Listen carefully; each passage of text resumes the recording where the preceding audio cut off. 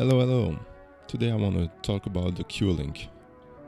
I think it is an important thing on the NPC because you can control anything on your NPC just by playing with 4 knobs.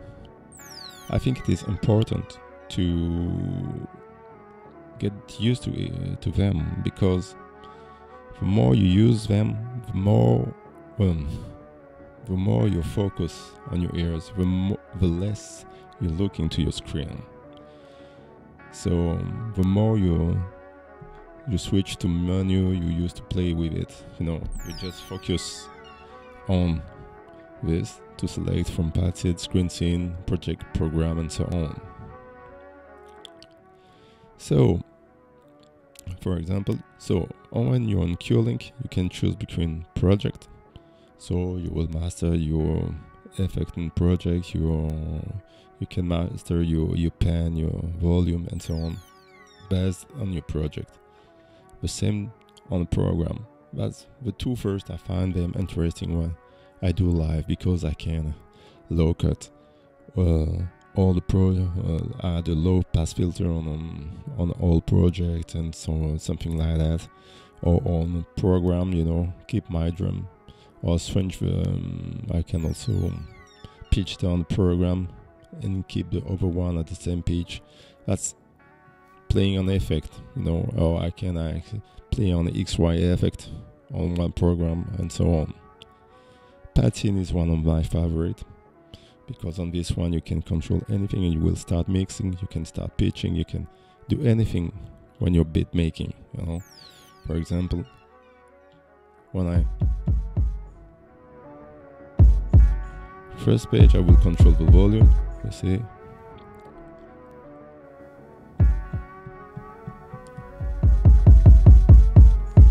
You can control the pen.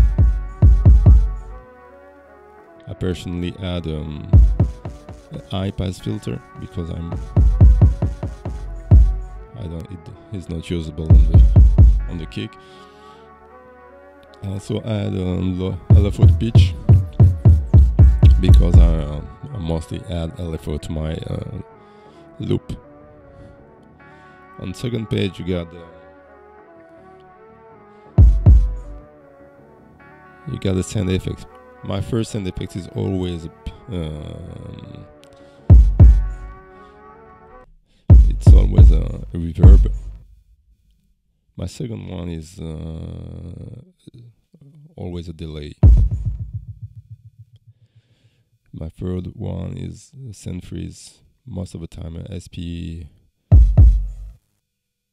effect to get the graininess, and the last one is a guitar effect, a doubler. You can use this.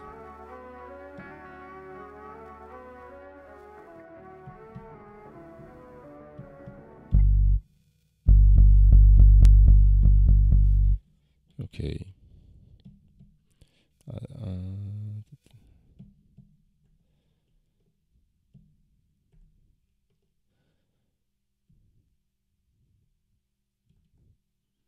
I switched down the volume on this one, I think.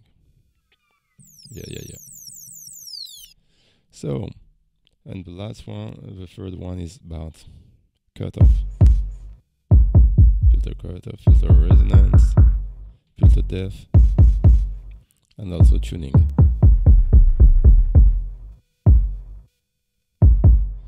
The last one is about ADSR, so I can change my attack, change my decay. Okay, that's really interesting when you work on sample, when you want to lower kick at first or drum at first and get sweet transition between your sample. For example, here I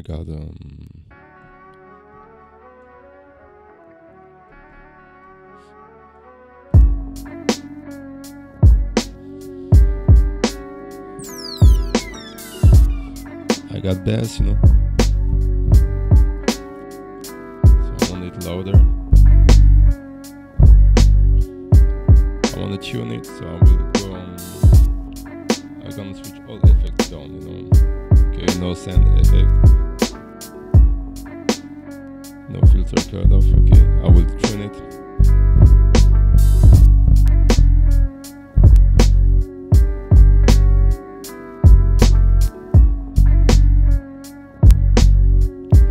Sound good.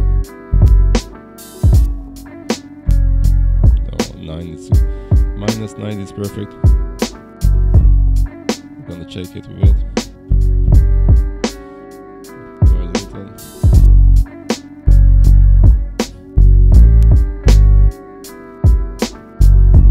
That's good.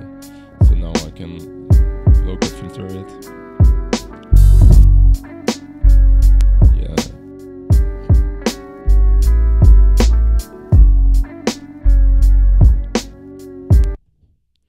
Let's get to track 3.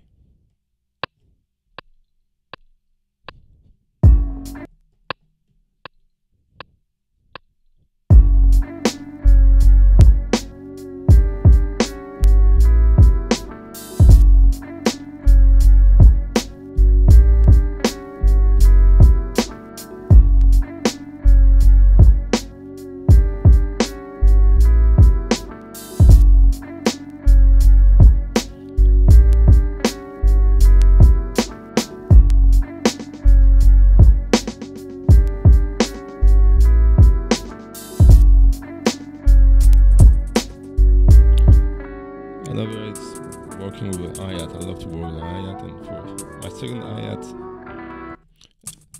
I always add a little delay to my second hi-hat.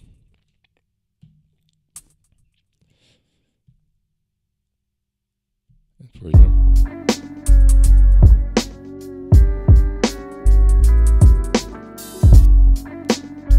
and I could play with tuning.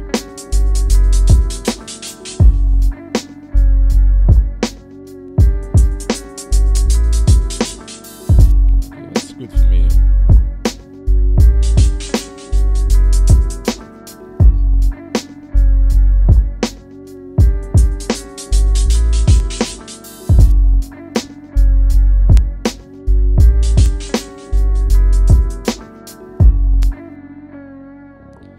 So you can see you can do a lot with the Qlink, you know, without diving in the menu, without getting their program and so on, you know.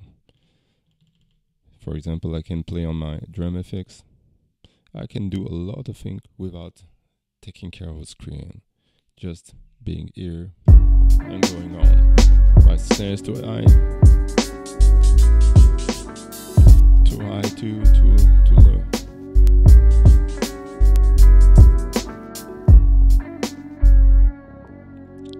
So, for anyone who uses MPC Live X or One, don't miss the Qlink.